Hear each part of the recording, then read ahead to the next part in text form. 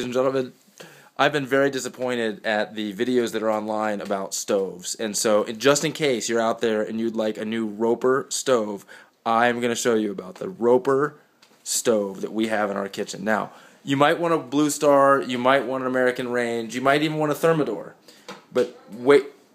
Or a Wolf, but wait until you try the Roper. Okay, so here's the Roper.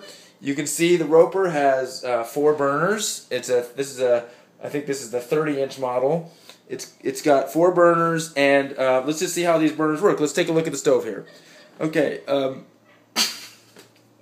so if we take a closer look, we can see that there are not one, not 2, not 3, but 4 burners, and we've got the high power burner up in the front. I think this is about 400 BTU. Look at it go. Look at that circular design. Now you might be fooled into thinking like the Star designs would be better, but you haven't seen the Roper circle design. It's pretty awesome. Now inside, you'll see a little bit of dirt and debris. This is not a self-cleaning oven, and we've never cleaned an oven in our entire lives.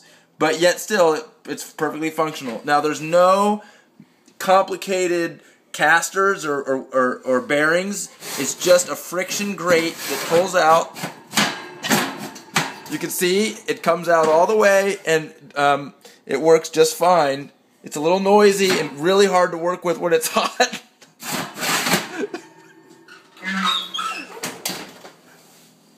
But it gets the job done. Now, the thing about this Roper that I like the best is that it came with the house and I didn't have to buy an oven when I got here. And so that's my Roper.